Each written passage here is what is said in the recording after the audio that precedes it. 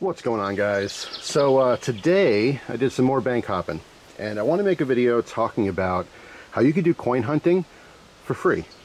Now, it's very important to understand that what I mean by free is using borrowed money. All right, so as of right now, today going to a couple different banks. One bank happened to have $800 in halves. And what happened was I asked, hey, do you got halves? And usually what will happen is the people behind the counter will say like, oh, I got $2, or no, I don't have any. You have to ask about the vault, because that's exactly what happened here. And I've experienced that before too. Is like, hey, do you have any half dollars? And they go, oh yeah, I got 6. And then I say, well, do you have any in the vault? And then they'll go, all right, well, let me check. And then sometimes they do. Sometimes they have hundreds of dollars of them in the vault. They just don't know that. Maybe they don't personally have access to the vault. They have to ask the manager. The manager might know. So it's always good to ask that specifically. You know, hey, do you have any in the vault? I'm looking for rolls. Because sometimes they just assume you just mean a couple, you know, to give to your kids to be fun. So yeah, that was kind of a huge score. Even if there's nothing in here, it's just fun. It's fun to look at this stuff. That's why I enjoy coin hunting. Also, when you're at the bank, totally an aside, but ask for bank bags. This is a bank bag that someone gave me. They're free. They get them literally for customers. This is a more common style bank bag. All right, so if you have change or something, you know, it's just a zippered, you know, pouch. The other side would usually have the bank name on it, which this one does, of course, but I'm not showing it. But yeah, so here's some loose half dollars and dollar coins that I got from one particular bank. Another bank, this one is completely filled with rolls of dollar coins. Okay, I actually went back, I started looking through dollar coins and stuff. There are plenty of dollar coins that actually have some value. Okay, a real easy one to look for is there's a couple different years and presidents, specifically presidents, but you know, if you're looking at presidential dollars that are missing marks around the rim, those are worth a little bit of money. Obviously any Susan B. Anthony's, that like the wide rims, I've talked about that before. So I look through dollar coins as well now, but it's going to be harder to find something like that that has value. But yeah, I got about $1,000 worth of coins today, even though I'm broke. So how does that work? How are you broke, but you bought $1,000 worth of coins? Well, I'm borrowing money. That $1,000 is not for coins. It's not for fun. That's for bills. However, I don't owe those bills for another 4 weeks. So what I'm doing is I'm borrowing this money for now to put it back. Now, there's a huge catch here. If you don't have any willpower, or you don't have like a good schedule, or if you're lazy or you're forgetful, this stuff will absolutely not work. And 100% do not recommend playing with your actual bill money unless you have plenty of time and plenty of priority on replacing it. Okay, so for me, I'm going to look through this today. Tomorrow, I'm going to put it all back in the bank. Now, here's the big catch. How do you put this back in the bank? Because first of all, I'm not going to re-roll all this stuff. It's going to be such a pain. What I do is I open accounts at different banks that have change machines that are free for their customers. Okay, so there's 3 different banks that I belong to that have change machines that I can go in, and of course it's very important to make sure that their change machines accept half dollars. I don't know any that accept the dollar coins. The dollar coins I kind of just keep. That's for savings. But in this particular case, I'm in the middle of selling something, so that's kind of a wash. But just in general, if you can join a bank and also make sure there's no fees, make sure there's no minimums to have money in the account. You have to look at all these details there. But if you can join a bank where you can basically use their version of a Coinstar machine with no fee, then you could do this forever. You can take coins from wherever, go to that bank, put them back into the machine, bring the ticket back up to the teller or universal banker, and get cash back. So like I said, spent about $1,000 today, but tomorrow I'm going to get hopefully less than $1,000 because I'm going to keep some coins. But if there's nothing fun here, it's all going to go back. So that's how I get to coin hunt for free. I got to use the air quotes there because the bank's not going to give you a bunch of money if you don't have any. You need the money there available, but you don't have to actually spend it. The only money you're really spending is whatever coins you take out. So let's say I go through all of these half dollars and 4 of them are ones I want to keep, whether it has silver or a certain date or whatever the case may be. I'm actually buying $2 worth of coins, even though I've spent $1,000 to look through it. So I really want to stress how important it is not to play with money you don't have. Ideally, you would just have money on the side that you don't need for bills. And I usually do. I usually have about $200 that I play with for coin hunting. It's just in one particular account. I take it out when I want to go coin hunting, and then of course, like I said, I go back to these different banks and use their coin machines and put it back into the account.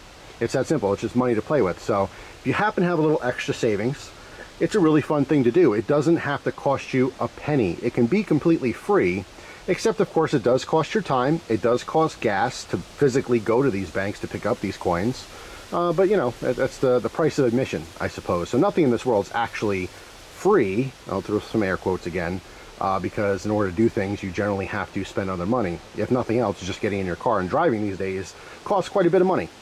So something to consider there as well. But like I said, if you're kind of bored, so many people watch these coin hunting videos and they get excited about it. They're like, wow, I never really thought about these coins and I kind of want to look through them. And it's a great time killer. If you happen to be retired, if you happen to have a disability and you can't work, if you're just sitting home all day trying to find things to do and you're just bored of binge watching Netflix series, go coin hunting. It's fun. You can make a couple bucks on the side. It's not so much about making money on the side and profiting as much as it is just having fun.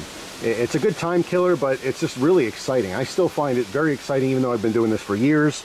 Occasionally I'll go to the bank and they'll have one roll. I'm like, okay, cool. I can look through one roll, and sometimes you hit kind of a jackpot and they have a bunch to look through. Obviously volume helps. If you have a lot of coins, if I got to look through $10,000 worth of half dollars, I'd probably find more things I'm looking for than if I look through one roll. That's just simple math, right? So the more the merrier, but like I said, this is not money I'm spending. This is money I need for bills that's going to go back in the bank tomorrow. So something else you have to think about. When's the bank going to be open? Can I get there? How's my schedule look? You can't play with money like this unless you know 1,000% and you have a backup to a backup to a backup that the money's going to be back in the account way before you actually need it for anything. But in the meantime, why not play the lottery? You never know what you're going to find, so it's fun. I don't usually borrow money in this case. I was literally going to look to get maybe $200 worth, but when she said she had 800 bucks and then the other bank had, the dollar coins, I'm like, all right, cool. I'll just borrow it for a day. That's it. Borrow my own money for a day and pay myself back tomorrow. So anyway, that's it. Word of warning. Don't play with money. I can't say this enough. Don't play with money you don't have to play with. Ideally, this would be just your extra savings, but either way, it will be completely free to look. Anything you want to keep will cost you just the face value of those coins. If you keep a quarter, it costs you 25 cents. If you're looking through dimes and you keep 5 dimes, it costs you 50 cents, and so forth. So it's just a fun way, to get into this hobby. You don't have to actually spend any money. I've probably looked through, since the beginning of me coin hunting, I could say easily $30,000. I don't have $30,000 to look through coins at one point, but I've done it over the course of years. $100 here, $200 there, $50 here, $1,000 there. Oh, I'm getting excited, knocking my camera around here. But you guys get the point, right? It doesn't actually have to cost you money. It does cost you a lot of time. If you have a busy schedule, it's not the best thing. I actually have to go out of my way to make time for this kind of stuff because I always have things going on.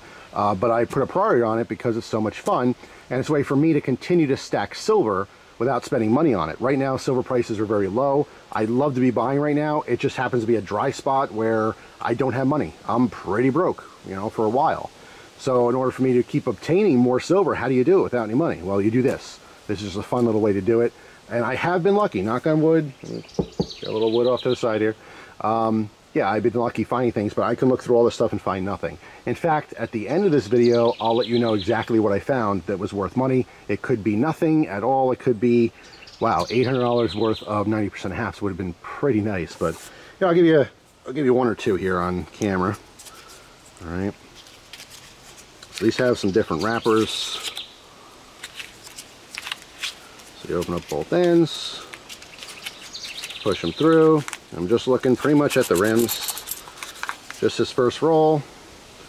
I don't see any in this roll, although there's a nice little bicentennial. 2 bicentennials, 3 bicentennials, 4 bicentennials. Are these all bicentennials? It looks like a whole roll of bicentennials, yeah. How about that? 1776 to 1976. Pretty cool. Something to look for. The San Francisco Mint bicentennials are silver. I believe it's 40% silver, so I have to save all the bicentennials and look through there and make sure. So these will be set off to the side. But all right, guys, so I looked through all of that coinage over the course of 2 days in little chunks here and there. And actually, the half dollars were a lot easier to look through than I thought. And unfortunately, that's the bad news. The reason the bank had $800 worth of them is because another coin hunter slash stacker slash collector had dropped them off. So what happened was I started ripping through those rolls, and I noticed that the wrappers were marked, and whoever previously had them sorted them completely. So like I grabbed one roll and it said 74p, and I open it up and it is completely filled with 1974 Philadelphia Mint half dollars, right? So then I open another one and it says 71D, and guess what? The whole roll is 1971 Denver half dollars. So, you know, and then they had probably 7 or 8 different rolls with bicentennials. They were marked BIC. And so it kind of took the steam out of it, because that, you know, one roll after another, when I read it and then open it, it's exactly what it is. Then it, you know, it's not really as fun, but I can zip through it a lot faster, you know, because I can take the whole stack and just kind of, you know, go through it. So the upside, I guess, is that it didn't take me hours and hours, but the downside is that there was no chance of finding anything because it was previously picked through. It's like going to a restaurant and getting takeout and getting home, and then you open the lid and it's just like a chicken bone, you know? So yeah, it's pretty disappointing, but that's the game. That's what you deal with.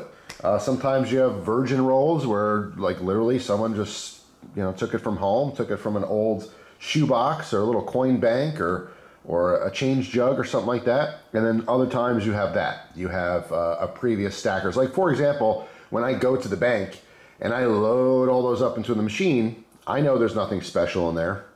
It's going to go into a giant bag. That bag is going to go to some sorting facility where it's going to get re-rolled, and then eventually some other stacker or some other coin hunter is probably going to get those same rolls. So there's a lot of recycling going on. But I thought it was interesting that it was literally completely picked through and sorted. Someone took the time to sort all those very nicely. But I did find something interesting. The stuff on the left here, I actually just have a story of. The only thing of value in all those coins is this, and this is a Susan B. Anthony wide rim.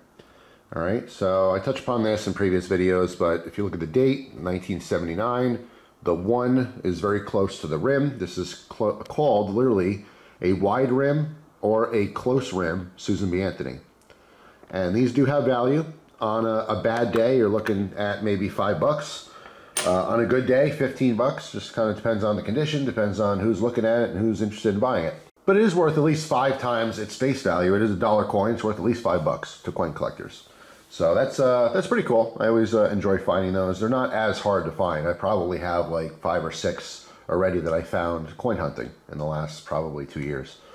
So yeah, unfortunately, there was nothing special. There was probably 40 or 50 Sacagaweas, a couple hundred of the presidential dollars, and like I said, all the half dollars were, of course, already picked through. So there's nothing really special except for these. These are special, although they don't have any value. There is a cool story behind these. These are painted half dollars. Now, normally you see these more often with quarters. All right, so you're picking through and you'll see a coin that it was painted at some point. Now this one has green paint on one side of it. All right, you can see the paint is wearing off. All right, this is a 1996, all right, half dollar. Notice this one here has same thing, green. It's a different color green, but it's wearing off. This is 1974. And then here's one with very little left. This is a 1971. So the question is, why would people paint these coins? Well, it's actually an easy explanation. It is to mark them so they're easily identifiable. And what people used to do is you'd go to a bar, and back in the day when they had jukeboxes and stuff that took half dollars, the workers of the bar, or the barmaids, they'd have maybe a stack of $10 worth of coins. And let's say when, you know, none of the patrons were playing any music in the jukebox, they want to get it lively, get it going. They take one of their painted coins, they'd go over, pop it in the jukebox, play a song. And they'd use that as filler throughout the night. All right, so when people weren't using their own money, you know, in the jukebox to play songs, and it was just kind of quiet, they'd go over and they'd pop one in. So the idea is when they empty the machine, All right, they can quickly identify all of the house coins. Okay, so they could take them back out, put them back in a stack, and have them for the next night. Now, these were also used as markers for, you know, like billiards games, you know, especially quarters. I personally never saw a billiards table that took $50, but obviously at some point they did. But again, that's why you see a lot of quarters that are marked as well. So people would, let's say you're playing a game, and let's say the machine takes your money, and you're like a regular, you know, barfly or whatever at a certain place. Oh man, you know, it took my quarter, so they empty the machine or they open it up and you can just grab your quarter. You say, hey, I lost a red quarter. Boom, there it is. So they basically use them to mark the coins. And you'll see all kinds of colors. Red is pretty common, green's pretty common, and blue is pretty common. But I've seen yellow and orange. I'm sure there's all kinds of different colors out there. I mean, any color that exists, I'm sure you can paint a coin. But yeah, that's the story behind it. So they don't have any like actual value. And the reason they don't have value is the obvious reason that anyone can paint coins. If people are paying 10 or 15 bucks for these things, and you know, you just line them up and take a can of spray paint out and spray them down and rough them up a little bit, make them look old, and there you go. They'd be counterfeited very easily. So they don't have any actual value to collectors except for a cool story. And I think it's pretty cool. I like it. So I actually save these because I just think they're kind of fun. And like I said, it makes a cool story, but they don't actually have any value. As I mentioned earlier in this video, you know, the more you get, the better chance you have of getting something just because of the mathematics of volume. But you never know. I've gotten one roll from a bank, and in that one roll, you know, there was mostly 40% silver. That's happened before. I've gotten loose coins where they gave, look at the last time I did a coin hunt.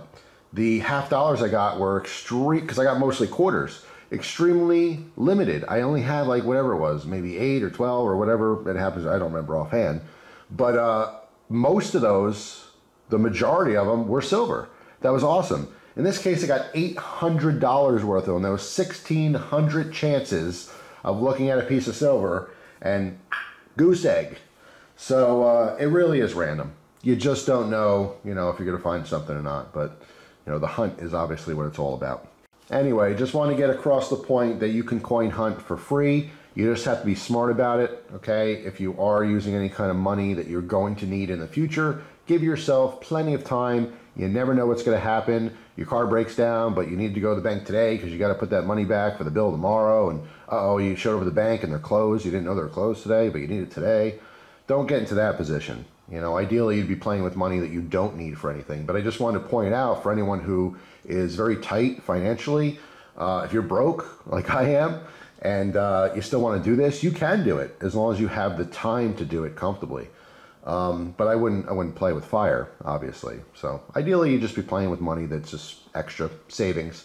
And you know, it's a really good idea to put some money aside. If you want to consistently coin hunt, set like whatever your limit is. If you have a $50 limit, that's cool. If you have a $20 limit, that's fine. If you have a $1,000 limit, whatever you can afford to not, you know, use and put aside as savings, just leave it in an account and just play with that money. You want it, you know, you go to a bank and they have $155 worth of halves you want to look through, you get it.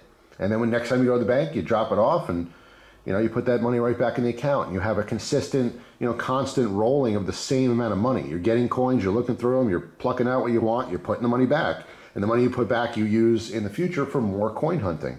That can repeat itself for years and years and years with the exact same money. All right, that's the whole point. So anyway, thanks for watching. Hope you guys have an awesome day, and I'll see you tomorrow with a brand new video. Take care.